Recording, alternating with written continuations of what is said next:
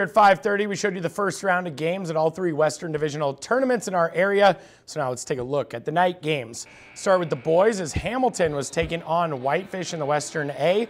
Strong spin move from Hamilton's Austin Drake leads to a mid-range floater, cutting Whitefish's lead to 4. Then a big-time block down low from Whitefish's Sam Manecki keeps the Bulldogs up by 4. Then the crossover leads to the layup and 1 for Whitefish's Jace Kripe, putting the Bulldogs up by 6 late in the fourth quarter.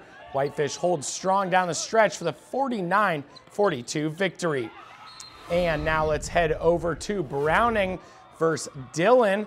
In this one, a shot from deep for Browning's Cash Lazy Boy gives the Indians a 2-point lead in this one, 34-32 with a minute left in the first. Then Dillon's Callahan Hoffman just gets the shot off to beat the buzzer, giving the Beavers a 38-34 halftime lead.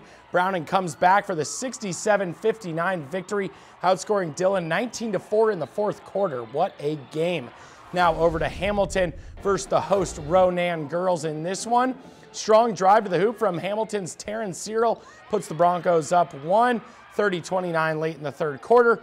3-ball falls in for Ronan's Danielle Kaufman, tying the game at 32 all end of the third. Then a nice outlet pass up to Taryn Cyril for the bucket, puts Hamilton up by 4. They take control down the stretch, winning 45-37.